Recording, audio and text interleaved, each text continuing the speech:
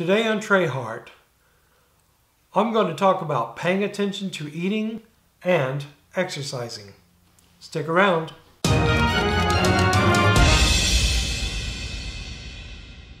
Have you ever went to the fridge or cupboard and grabbed something without really thinking about it?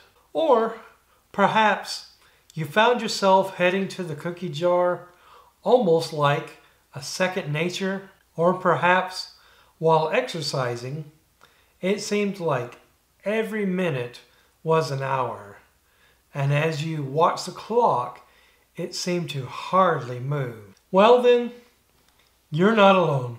Sometimes we will eat in response to hunger, but other times it may be due to an emotional need. Now these are what some people call cravings.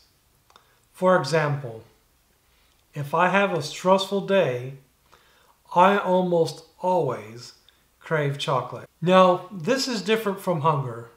If I am hungry, then most any food will do. But when I have craving, then only what I'm craving at that time will suffice. The trick is to tell the difference. So, before I take a bite, I ask myself, am I really hungry? Or am I just trying to fill an emotional need? If it's hunger, then a small snack should suffice at least until I have my main meal. If it's a craving, then what emotional need do I have? And what are some better alternatives to help me cope? One thing that helps me differentiate between the two is how will I feel in the short term and how will I feel in the long term? Basically, will I feel guilty or will I feel content? And am I having any other signs of hunger? Like, is my stomach rumbling? Or do I have a headache? Am I actually thirsty instead of hungry?